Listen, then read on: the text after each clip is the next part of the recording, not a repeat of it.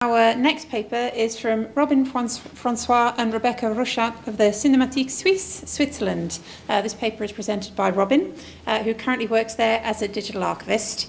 Robin holds a master's degree in computer science from the National Polytechnic Institute of Toulouse, and he has an IT security background, but started to develop his digital preservation interests in 2017 through volunteering at the Musée Boulot, the Swiss Museum of Computer Science. Robin's part of the technical committee of the Arrow Data Preservation Suite, which is an open source project for data storage media dumping. And he's going to present for us a short practice-based paper on a digital preservation pipeline for data storage media at the Cinémathèque Suisse. Robin. Good afternoon, everyone. First, I would like to thank the organizers and the reviewers of the iPres 2022 conference for accepting our paper and inviting us to present our work today. This is a joint work with Rebecca Rochat, who is head of digital heritage at Cinémathèque Suisse, which is the Swiss National Film Archive based in Lausanne.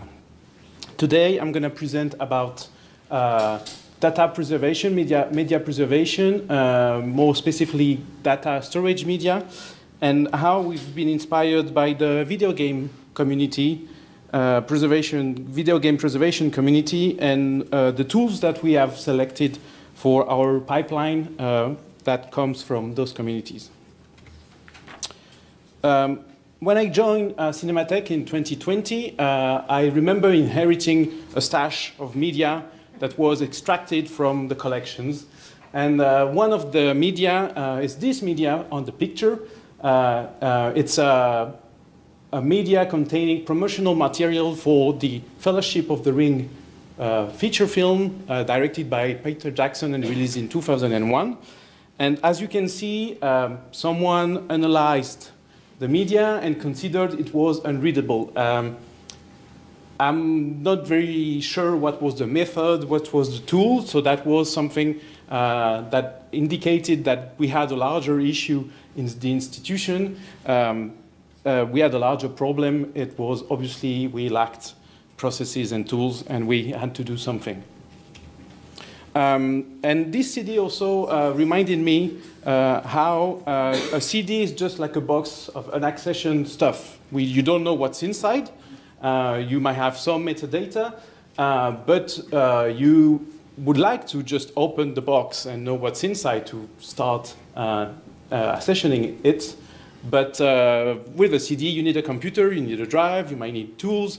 You may need specific tools that you don't have on one machine or the other. So obviously, it's a bit more complicated than just like a box. And even if you can access the files, then you will have issues with formats, and you cannot actually read the content of the files. And that's an issue because my colleagues, archivists, documentalists, they know everything about cinema history, and they know everything about our collections, but they need files that they can read. If I just provide them with the CD, they will ask me, well, you need to do something for us as a digital archivist, so we need to bring readable files and metadata to them to perform their work. And for that, we lacked processes and tools, and we obviously couldn't rely on the helpful but very busy IT department that was in charge of those media before, and we couldn't rely on processes designed on the back of an envelope or not designed at all. So this was almost a greenfield project in the institution. It's not very often that you have this kind of project that is new in an institution in 2020, but that was the situation. But this is not new to the archiving community or the GLAM community, and the GLAM community has been handling media migration and media preservation for 20 or 30 years. So we decided that we should start looking at what other people were doing, and because it was a new project, we had a great liberty to design and decide what tools we wanted and how we wanted our processes to be. One of the aspects that was important in our design was that we wanted as much automation as possible, obviously, and we wanted to have very separate tasks so that we could have different kind of people with different skill sets being doing the task separately. In parallel, as it was said, in parallel to my activities at the Cinémathèque, I have been volunteering the past 5 years in the preservation of video game, mostly for Switzerland, but through my activities, I have been in contact with some of the groups you can see on this slide. Most of those groups have no resources. They are mostly hobbyists and volunteers working on trying to tackle a huge issue, which is preserving video games. Data storage media is at the center of their collections and their issue. And they have unusual and complicated situation, copy protected, proprietary media, which you can only read on one platform. And they have been developing their own tools because they couldn't find tools that suited their needs. And so we thought that maybe we could learn some lessons from those communities about media preservation. But before going into the tools that we learned from them, we had to define our pipeline. So this is a high-level view of our 6-step pipeline. It was inspired by existing pipeline, and also it was adapted to our needs, internal processes, and tools, because we will discuss some of the tools, but the tools for other steps are internal and not community-based. I don't think we are really innovating when we have designed this pipeline. So if you want more details, I won't get into the details today. So if you want more details, you can go and read the paper. And this is obviously still being developed and investigated, and we'll hope that we can come with more concrete results in the coming years about this pipeline. So for the remainder of the presentation, I will be focusing on the tools that we have been using and selecting for the step 3, which is imaging or dumping a media, which is, we will be talking about ARU, Pauline, and HXC, and for the step 4, which is extracting the files from an image. So the first tool and almost a discovery was ARU, which is a tool that was developed by those communities, by the video game preservation communities. The development started in 2011, initially only for image comparison and conversion, and also file system identification. Since then, it has developed more functionalities. Media dumping has been added, and file extractions from file systems.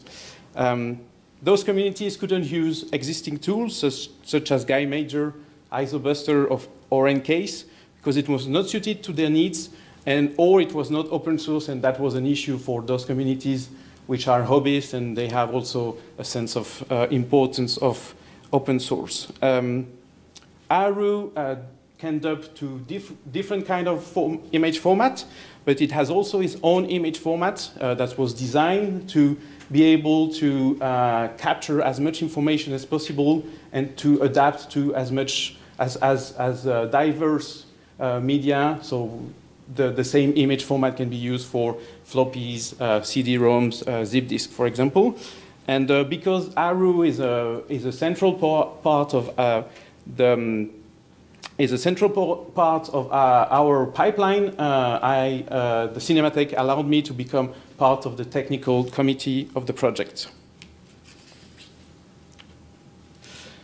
For floppy disk, it's a bit more tricky. ARU can dump floppy disk from a floppy drive, but not to a level that we wanted. So we went for the Pauline project. So the Pauline project is a hardware project, which is a small standalone solution that's connected to a floppy drive, and then through the network, you can control the hardware, and you can ask for a dump of the floppy disk to be performed.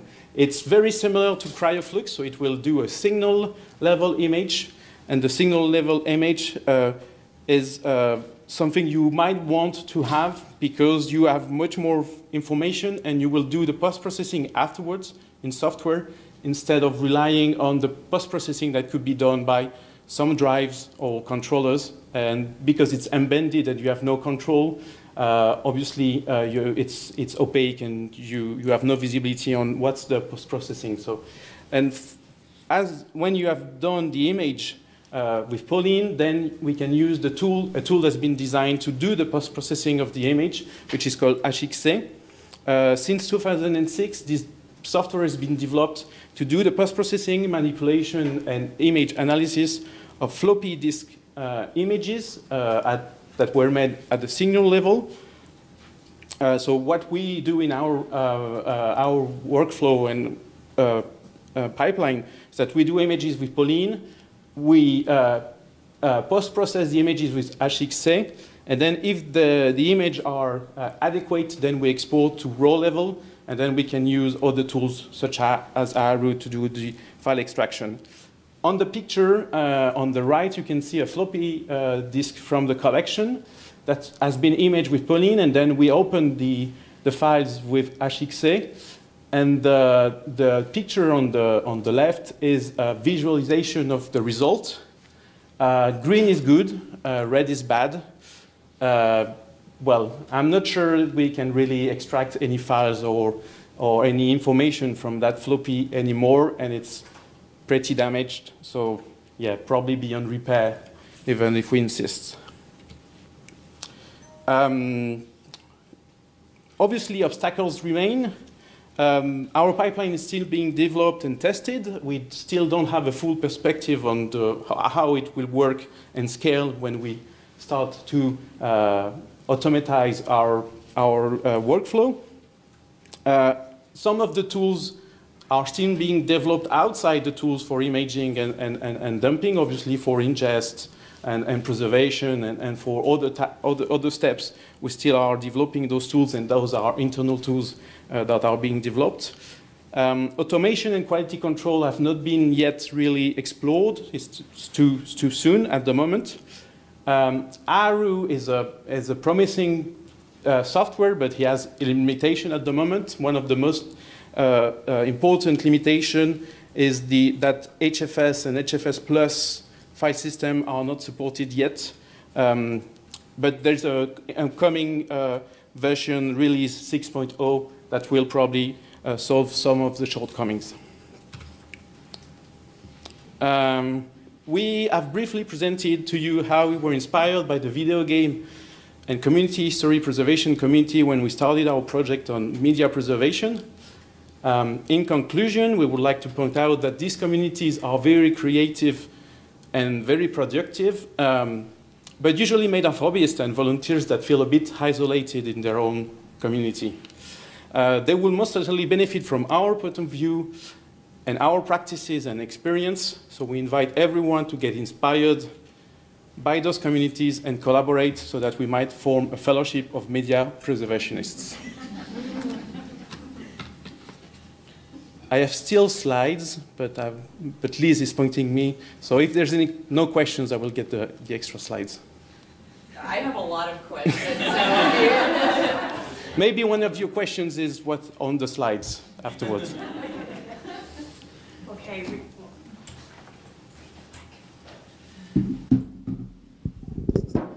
Okay, round of applause, please, for Robin before the questions. Thank you very much, Robin. It's great to hear about another initiative that's looking at data capture. Data capture is, for many of us, the start of our preservation efforts, and we really can't underestimate how important it is to get some insight into that. I mean, you mentioned in your paper, Robin, that I think you had about 5,000 discs that you'd identified to start with, and you expected to probably find that again. Do you have any idea roughly how far through you are with the initial collection? You mean how much we have processed? We have processed, I think, we have not started to automate, so I think we've processed like 100, 200 media to test the pipeline and to test the processes and to test the tools. So we tested the tools, and now the next step, and the step probably as soon as we get back from here will be to think about automation and see how ARU can be included in automation, existing automation processes, because usually automation, if you take one of the hardware on the market, they will come with their own tool. So we have to test if that hardware can work with Aru, which is something we think it's possible. We need to find if the API are working and if if Aru needs to be adapted to work with this kind of like automated CD reader or something like that. So still interesting challenges and times ahead. Exactly, yeah. Very good. I think we've got time for one question. Would anybody in the room? See, we have Leo in the front here. Well, I've got a gazillion questions, but I mean, automation, I was wondering how you can automate some of the processes for floppy disk drives. I mean, CD-ROMs are much easier because you can always get a carousel. But that's for another time. What I was more interested in asking is whether or why not consider some of the digital forensics tools that are available out there, and they can be really good at some of these functions. Well, we looked at the existing tools, and we evaluated that Aru was both the most promising and the most effective at the currently, and also Aru, which is very interesting, has been designed for video game preservation at heart, but has been made for basically archiving at heart. So they really look into implementing even like historical, for example, historical file systems, which is not something you probably will have on digital forensics tools that are more targeted to obviously what's currently being used. So we thought that it will be, and I think most of the forensic tools are usually, well, the most effective ones are not open source and are commercial products, and the other ones are usually a bit limited. Let's chat about that. It's a very good question. I think there is a lot of note swapping that could potentially be done. Okay, thank you very much. Thank you. If there's any other questions, there should hopefully be some time at the end. Can we just have one more round of applause, please, for Robin?